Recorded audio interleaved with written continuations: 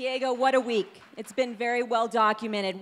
How would you best characterize what it means to you to be in this moment and finally be here in Las Vegas?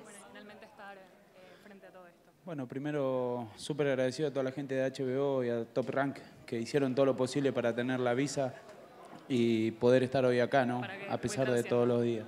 In first place, I want to thank all of Top Rank and HBO for making all the best efforts to bring me here.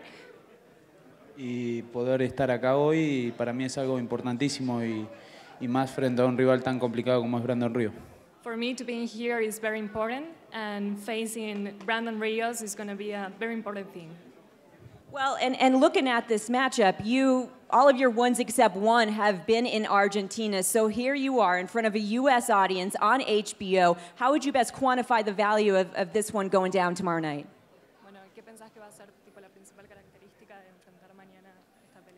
No, sabemos que es un rival fuerte, complicado, que peleó con grandes boxeadores, pero nosotros tenemos nuestro poderío también como lo tiene él. Pero sabemos que es una pelea muy dura y va a ser una guerra. It's going to be a tough fight. Brandon Rios has fought very good boxers. We know that tomorrow night is going to be a war. Victory by knockout ratio, 83%. I'm not very good with numbers, but now you're getting ready to bang with Bam Bam here. How do you test his chin? Dice que hay 83% de knockout. Bueno, ¿cómo te sentís frente a eso? Va a ser una pelea muy difícil, muy jodida. No ponemos ningún tipo de knockout o lo que venga. No tengo ningún problema. Voy a la guerra. He doesn't have any problem at all.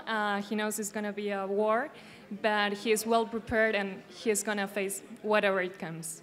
All right, two warriors ready for war. Thanks so much, Diego. Lupe, back over to you.